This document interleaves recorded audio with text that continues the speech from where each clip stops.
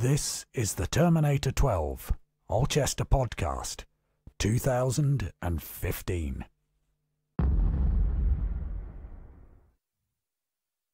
And you join us for a fly around this course with ace race photographer, Mr. Selfie himself, Tony Burke. So here we go, we're all lining up at the start here, and it's go.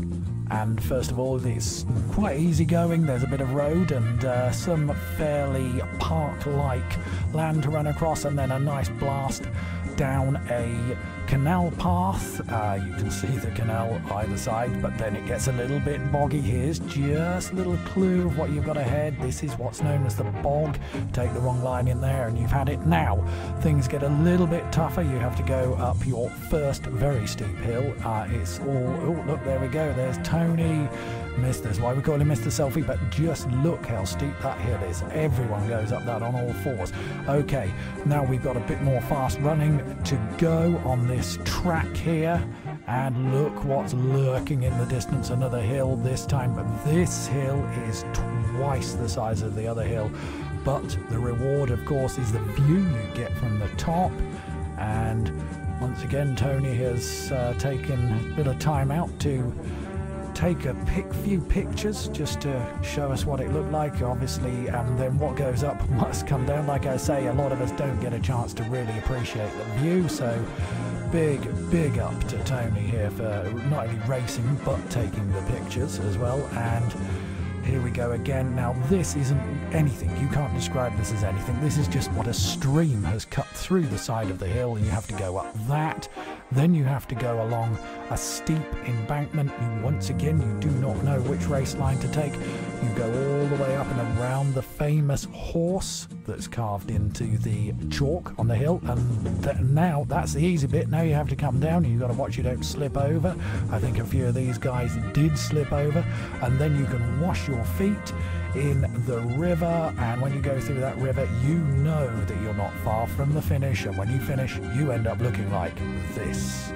But the smiles on their faces tell you that it was well worth it. And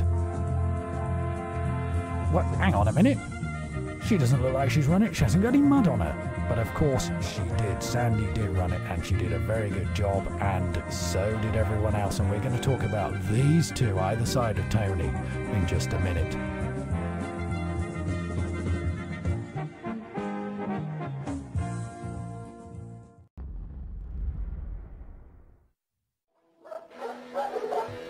But first of all, here is the official race report.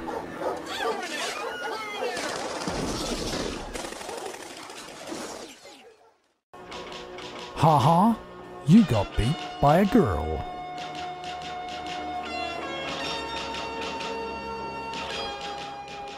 Once again, a large contingency of Alchester runners decided to take on one of the toughest races around, the Terminator.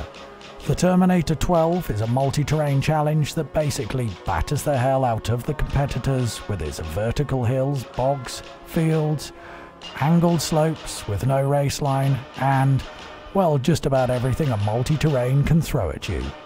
Why then do we do it? Well, for the challenge, the rush, the feeling of being alive, and having a good laugh afterwards. James Pither once again impressed by leading the club home with a superb performance, getting a top 10 finish in a time under 1.5 hours, just 5 minutes off the winner. Alchester's Andy Stickley challenged the might of the ex-army captain, but a fall and a twisted ankle saw him fall back into my clutches going into the final 200 metres.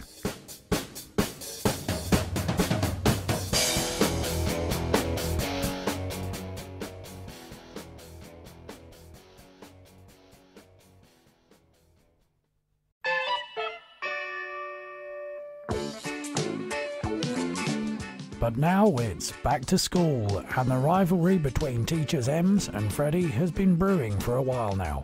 But after deploying new tactics, Ems finally beat the tough as nails teacher. So that makes 2 tough as nails teachers, eh Freddie? And I also got beat by a girl. Yes, Ladies Vet 35 Claire Prosser of Wells and City Harriers finished 15th overall in a time of 1:31.07, giving me a good caning.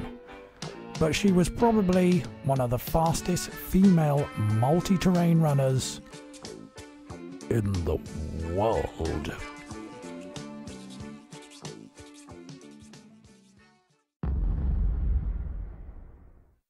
The two Tonys enjoyed the race, with Tony Burke having to light the reheats going into the last 2 miles after receiving info he could crack the 2-hour time barrier. Think he just missed out though by about 10 minutes. Thanks from all of us to the Johnsons for bringing this race and many other MTs to our attention, and thanks to Pusey RC for great marshalling and organisation with warm facilities, hot drinks and cakes after the race. Oh, and well done to Sandy, who was not scared at all after watching my trailer vid for this event. See you soon.